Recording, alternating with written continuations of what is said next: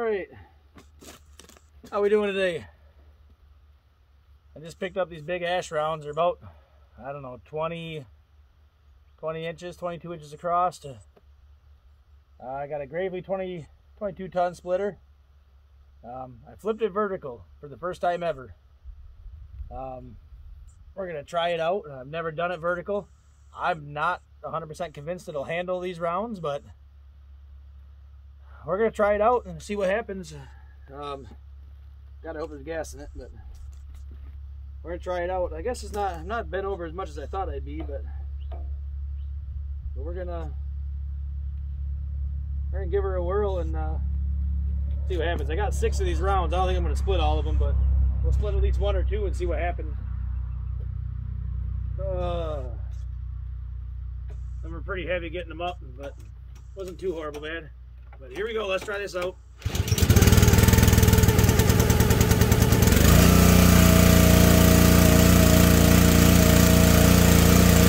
pull, I love this thing. It runs good.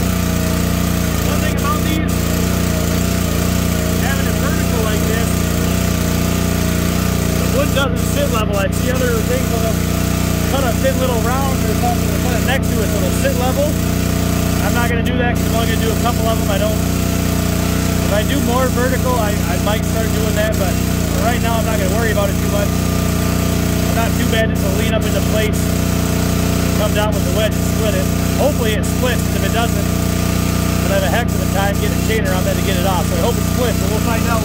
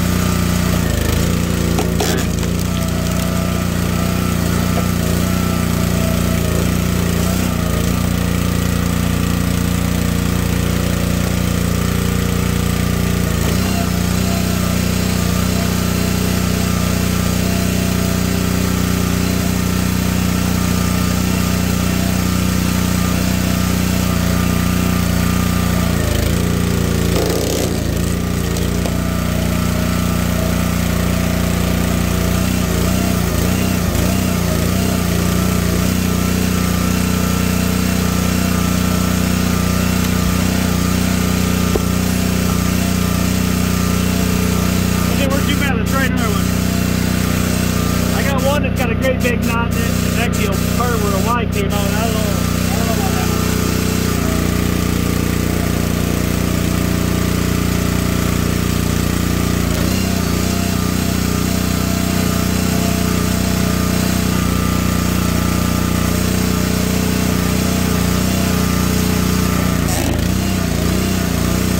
He's got a couple of big check marks and I'm trying to hit that check mark where it's already split. Here, I'll show you real quick on this one.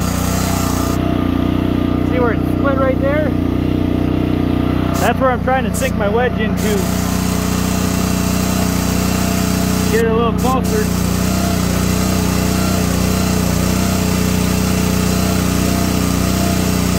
You know, if you can get in that already, the crack is already there naturally from drying out. It should help it split easier, I think.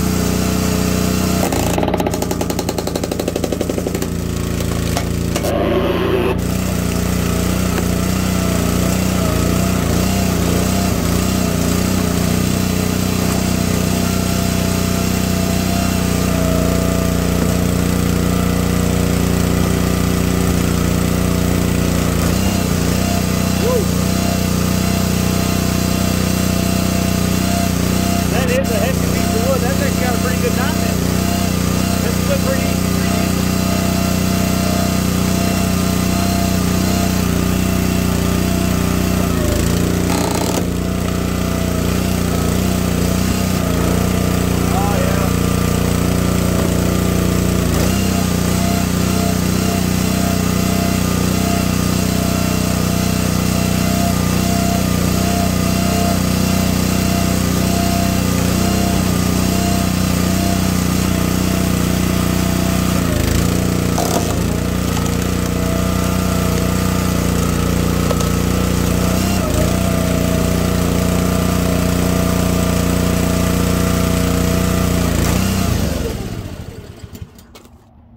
split pretty nice. I was actually concerned with that being as big a piece as it was. Them are some pretty hefty pieces of wood. I mean, you can see, I mean, that's a quarter. So, I mean, yeah, probably about 8 inches across, 16-ish. Some of them, I mean, that's a bigger piece. I can't spread my hand across that.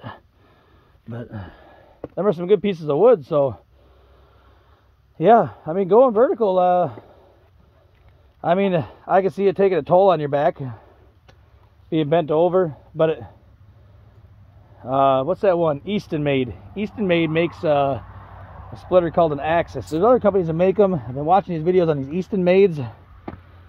The guy's out of Canada, I think. Andrew Easton is his name. Tell you what, if I could afford to get one of them, what's called an Axis, is their vertical splitter, man, if I could afford to get me one of them, I want to say they're like 8 or 10 grand. They're pretty expensive, but I definitely understand going vertical, having your workstation, you know, waist high. That way you can just slide your wood across and split it. It's got like a foot pedal on it, not a hand lever like that, but I definitely see the advantage of that. But, you know, it works all right. Big pieces like that, they don't want to pick up. See, now they're quarters. They're manageable sized pieces. I'll pick that up and split that down the rest of the way, but that'll be done on a later day. Not today, maybe tomorrow, maybe Sunday. I don't know. Today's Friday, so maybe Saturday, maybe Sunday.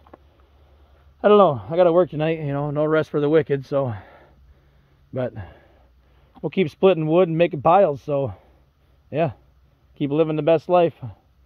Hard work pays off. I'm telling you what, this is where it gets you. Heat my whole house for a winter. Free. Free. Hear that? Free. Everybody likes free. I don't know. I used to spend $1,500, $2 grand a month. I don't miss a, or not a month, a year. About $1,500 to $2,000 a year to heat my house, and I mean a little bit of gas, a little bit of hard work, a little chainsaw oil, you know, a little bit of time. It pays off. Keep living that best life. We'll catch you around.